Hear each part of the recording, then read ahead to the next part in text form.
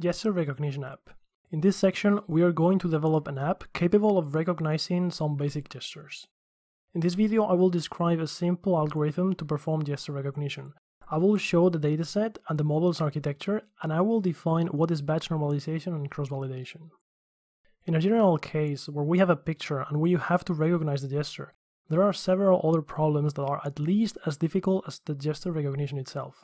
We basically have to detect where is the gesture, so where's the part of the image we want to crop and pass it to our model. And we also need to separate the background from the foreground. These two tags are very important because otherwise we will pass a lot of irrelevant data and noise to the model, and we want to avoid that.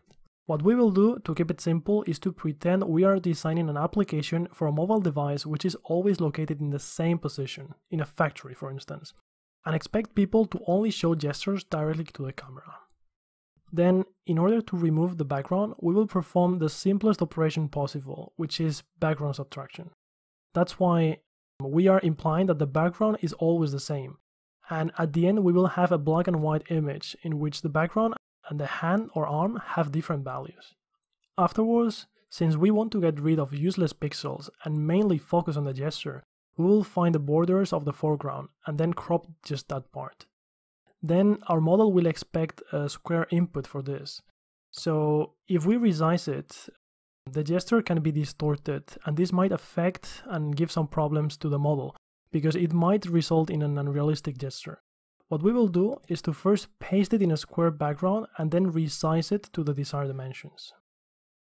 Our dataset will consist of 9 pictures, 3 pictures per gesture, so we will perform a data augmentation to make our model more robust.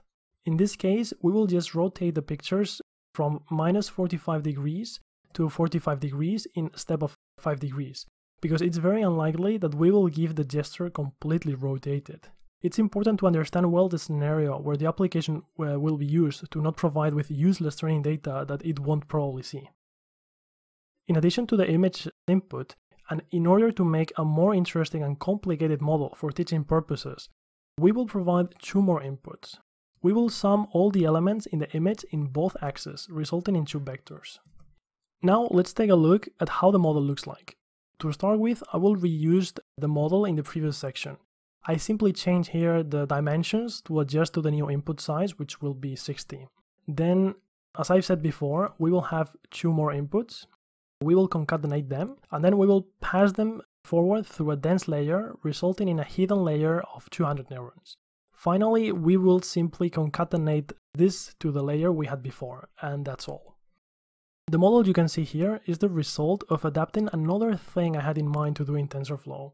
What I originally wanted to do was having just a single input, and in TensorFlow generate the other 2 vectors by summing the input in different axes.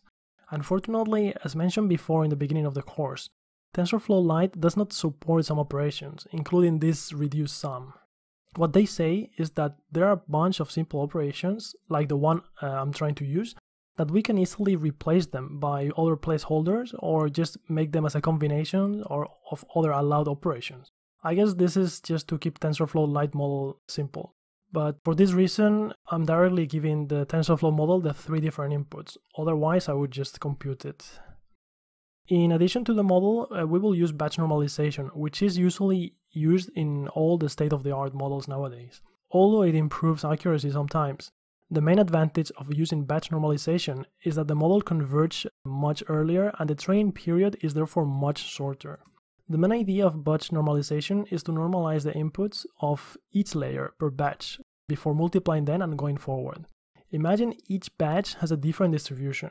The network will be constantly adapting to these variations, and for this, what batch normalization is doing is just to shift and scale each batch appropriately by lambda and beta. These new parameters are being learned during the training based on the batch mean and variance in each batch, right? But during testing, we are looking for a deterministic solution.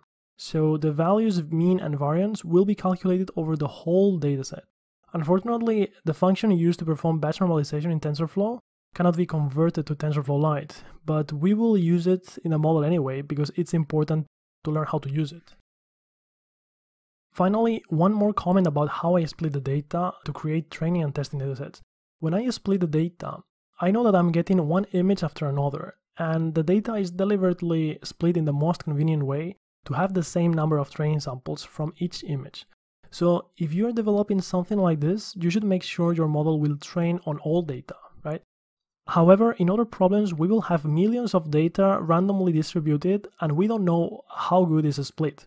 In fact, we might have a very different accuracy depending on how the data is split.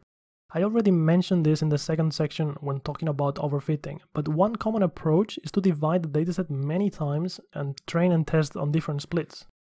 This is called cross-validation, and in our model, we may have worse results than if we split the data in a clever way. But it's important to learn how to do cross-validation because it's widely used in machine learning. For this reason, I will show how to use it, but I won't use it to choose the best configuration, because for that I would prefer to use the splits that are split in a clever way, right?